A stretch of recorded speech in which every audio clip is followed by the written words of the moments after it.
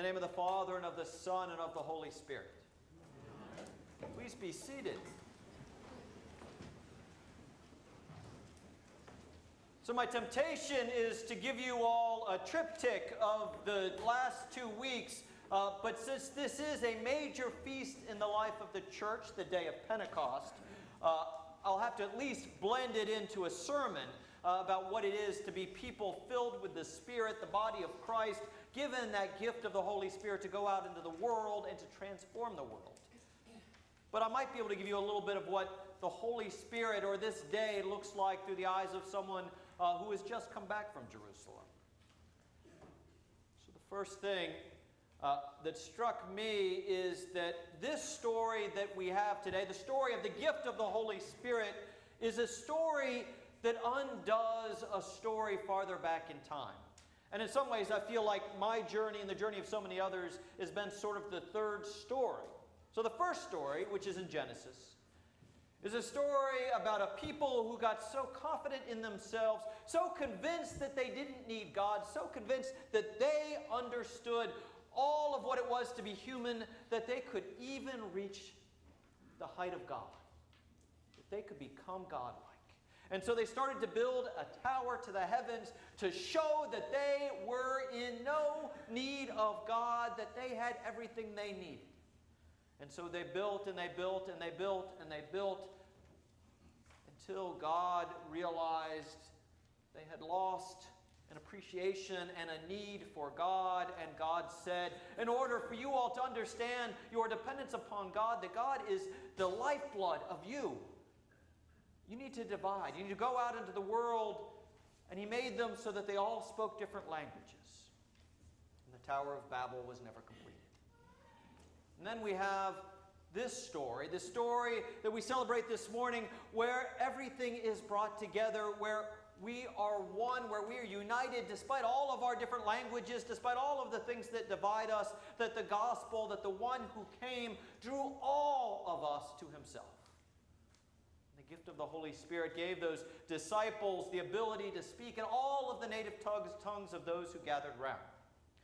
Now, one interesting thing about this is that I actually got to stand in the room where they believe this might have taken place, at least in Luke's version, and it's the only description is that it was an upper room, and they associate it with the same room as the Last Supper. And I was fairly confident when standing in this room that this was not the very room that the disciples were ever in, partly because the architecture was about 700 years later. Even I knew that.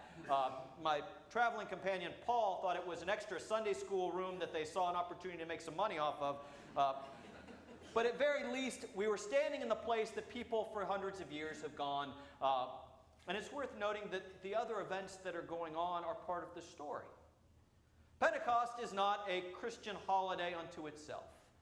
Like many of our other holidays, we took it from another tradition.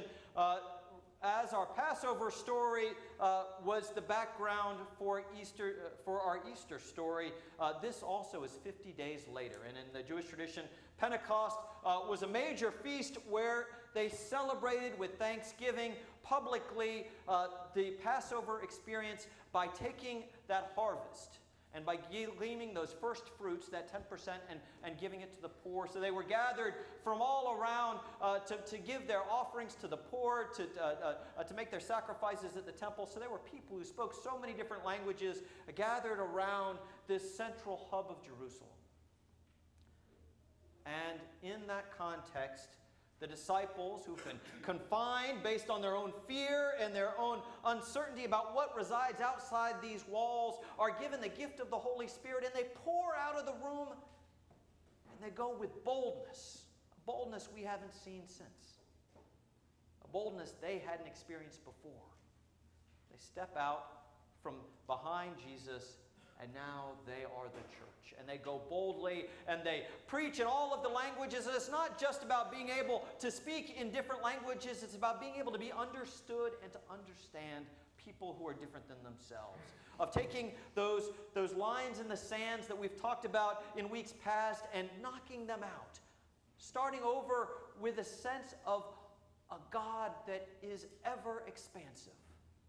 That puts no dividing lines. That never says you're too different to belong to this group. So with daring, they go out filled with the Holy Spirit. And in the gospel, we understand that it's not just that they were ready to go, sort of like that perfect football pep rally where they break out of the locker room ready to go. They were terrified. Jesus is saying, I am going to die, and I am not going to be with you much longer, and you all are going to have to be the church. And the passage before this is the one that we say at most funerals about Jesus going to prepare a place for you. And then Thomas saying, Lord, we don't know where you're going. We don't understand. What are you doing? And now here we have Philip saying, Lord, if you only showed us the Father, we'd understand and we'd have what it takes to do this. And he says, I've given you all you need. And you'll also receive the gift of the Holy Spirit to go out and to live boldly and to do things that supersede anything you've seen thus far. Anything you've seen thus far. How boldly can you go out into the world? So in my travels, the third part of the story, so remember the tale about Babel being the first part, and then the Pentecost experience being the second. The third part of the story is to watch all of these people going back to where it all happened. They all departed from Jerusalem to go in all the corners of the world and to spread the gospel. And now from all the far corners of the world, they come back to touch that touchstone that reminds them of where it all started. And one of the amazing things about my trip is the people that I encountered. We were in a church. Just about anything that might have happened in the Bible has 4 churches on top of it. It started with one church, and then that church disagreed with another church, so they built another, and then over the centuries they argue about which church is actually on top of whatever was supposed to happen there. But one of the most beautiful things is not so much the historicity of it, but what it's meant to all of the pilgrims that have traveled from all over the world for the thousands of years. And we were in this church, and all of a sudden, as we're taking in the beautiful artwork, we hear these pilgrims start to sing, and we recognize the tune, Ode to Joy, and all of a sudden, it's in a language we've never heard, but we knew it so beautifully because it's the tune that just resonates through, and these 2 opera singers in our group from Germany, tears started to spill down their eyes as they'd sung it in so many different capacities, and to hear it in Polish, it just absolutely moved them. And then that night, I went home and I went back to our place, and I got to listen to my children with the chorale's concert sing Ode to Joy in English, and thought, what a connection half the world away. We saw Ethiopians singing with incredible beauty, people from Zimbabwe with using their bodies as percussion instruments and making a beautiful sound so different than our Anglican hymnody. When we were on the Jordan River, we were by the banks of the river, and we're renewing our baptismal vows, much as we'll do today in a very staid Episcopal way. As the group next to us, I believe they were Egyptian, entering the water and wailing in ways that I couldn't even conjure my mouth to move, making sounds, guttural sounds I'd never heard before, as a full expression of the Spirit just consuming them, as they are baptizing one another in the waters that Jesus was baptized in. All around the world, people gather by what unites them, by their commonality. And it's a beautiful thing. And it realizes in that moment that all of those divisions have been washed away. But then there are other very concrete, literally concrete illustrations of the way that we have created division. And so as this is the day we celebrate the gift of the Holy Spirit, one of the things we have to ask ourselves as people of faith, where have we listened to the Spirit? Where have we left ourselves behind to follow where the Spirit is leading? And where has the church or any other religious institution put power, put fear, put anger, hatred, bias in front of ourselves so the Holy Spirit can't permeate us? In the same place, there are incredible barriers. To see people praying to a giant retaining wall between them and their holiest of holy sites. The people of Israel having to pray on the other side of a retaining wall to the place where they've known God most pregnantly. To see people who actually are able to go to their holy ground there, but unable to even reside in the city, with retaining walls that keep them out from the city, and at 8 o'clock they have to be on the other side, and they're escorted, and they have to go through security gates with machine guns in order to come into their town. Jerusalem, the center of all of these religions, one of the most profound pictures that just happened by accident is on top of the Mount of Olives that overlooks Jerusalem. And it's the place, the site commemorates the place where Jesus looked over Jerusalem and he laments that this is the place that kills the prophets. And as the disciples are just amazed at the beauty of the temple, he laments the history of Jerusalem and prays for peace, prays viscerally for peace in this place.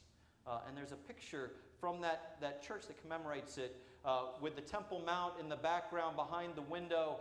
And at the altar, there's a monk preparing the Eucharistic table. And in that, you realize how all of these three religions and all of these three cultures have coexisted and how they've set up barriers one to the other.